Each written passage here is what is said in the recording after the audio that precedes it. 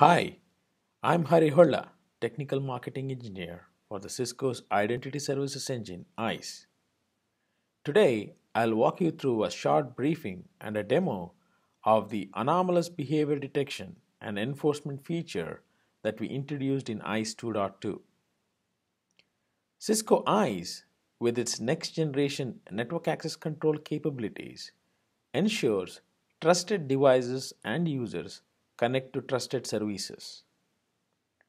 When the devices that we know behave anomalously, there is a breach of trust. An endpoint anomaly could be MAC spoofing attacks, someone trying to impersonate a known device, or it could be a device changing its profile. An endpoint that appeared as a phone a few minutes back now appears to be a Windows workstation. That's something wrong. The other type of endpoint anomaly could be a MAC address that we always saw on a wireless network now shows up on an Ethernet port. Why? All of these and many more can be classified as anomaly from an endpoint's identity standpoint. These anomalies can now be detected by ISE, and automatic enforcement can be applied to contain them. Let me now show how this works in my lab. I've just logged into ISE. If you're in ISE 2.2, you will quickly notice that we have a new metric for anomalous behavior detection. Now at this point of time, what the dashboard tells me is there's just one active endpoint. Now if I click on this, I see the details of it.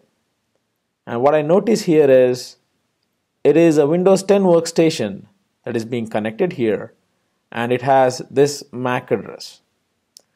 So this is the endpoint that I'm talking about. This is the virtual machine that I have here, which is connected to this network at this point of time. We'll come back to this host later. Let me go back to the dashboard now. And what I want to show is this anomalous behavior counter right now is 0, which means ISE has not seen any anomaly so far. So back to that host, I have another VM, which is a Linux VM. You see that this is a Windows VM and this is a Linux VM. But what you see here is I have configured a MAC address, which is the same as the Windows VM. It's basically a simulation of a MAC spoofing attack. But at this point of time, this VM is not connected to the network. So what I'll do is I'll go and disconnect this endpoint from the network, come back to this Linux VM and connect it to the network. And when I do that, when I seize this endpoint on the network, it will quickly be able to say that there is an anomaly. As you can see here, the counter went up by 1. Now we'll go to the details of it.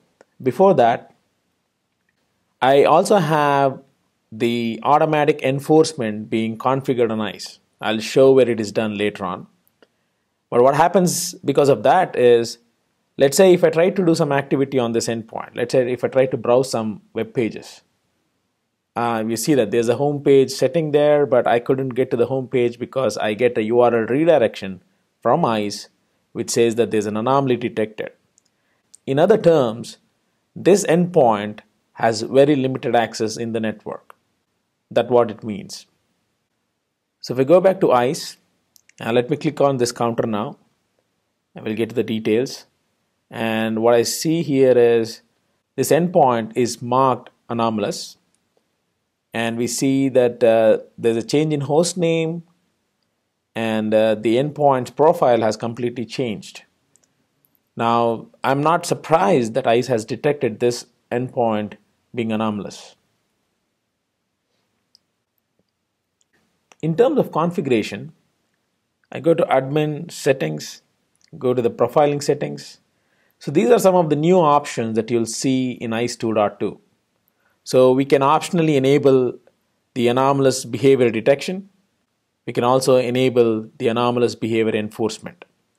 Be a little careful about enabling the enforcement because you wouldn't want to go and deny access to a legitimate endpoint because someone is spoofing its MAC address.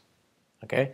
However, if I've enabled enforcement, then I also have to go and define a policy. So I have an authorization policy here. There are some basic policies that comes with installation.